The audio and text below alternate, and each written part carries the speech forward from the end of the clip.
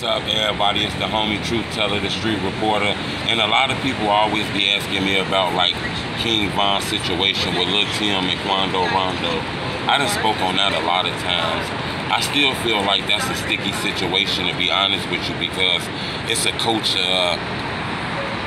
Don't talk to the police and keep your mouth quiet, which I understand that, but that kind of affects King Von's case because King Von had a lot of people with him that day. And, you know, LulTim and King Von, they didn't meet each other before. They don't know each other. So that night is really going to be the main thing that kind of, they're going to need to put Tim away. And I'm not sure if they're going to be able to put Tim away.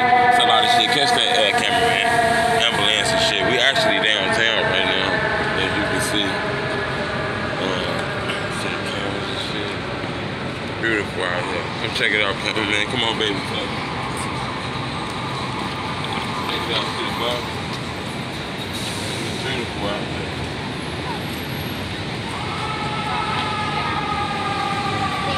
I think this is Tiffany's right here, man. You go get you some jewelry and shit. Look out for your lady and shit, man. But yeah, as you can see, I think it's gonna be hard to put Tim away on that case, and I'm gonna tell you why. Nobody's gonna be willing to get on the stand and testify, get a testimony. Nobody's gonna be willing to tell the courtroom to stand their story. For some reason, people don't like talking. I understand that. Like I said, that shit gonna be hard. But in order to put Tim away, somebody's gonna have to be on the stand and say, hey, look, they had a prior altercation. These niggas had beef with King Von. They was hawking him down. Some shit happened before the camera that y'all seen. This ain't just King Von walking and stealing on somebody and being a bully and aggressive. You know what I'm saying? And I'm not sure, because Tim got me a little confused too, to be honest with you, because it's like he's almost being celebrated for killing this guy. You know, he's becoming famous for killing this guy. He's shooting a video that's dissing this guy, dissing all the O-Block. The man even got a shovel in the video. Like, how disrespectful can you be with that? Come on, baby, tell him.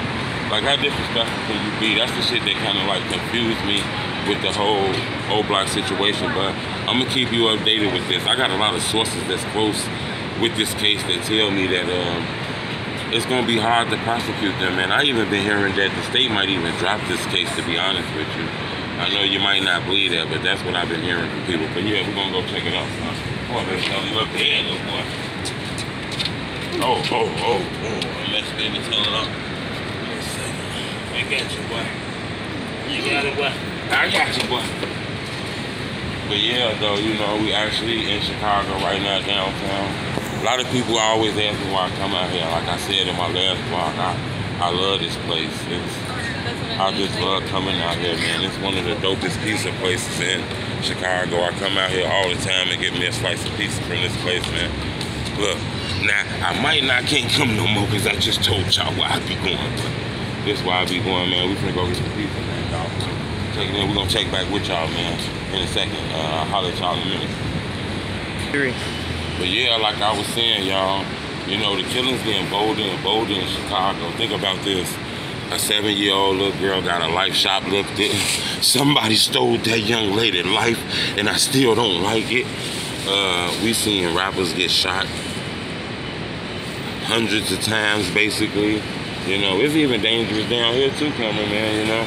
Even though it's downtown, it's safe and shit, but you know, you sneak through here, some shit'll happen to you, man. Oh.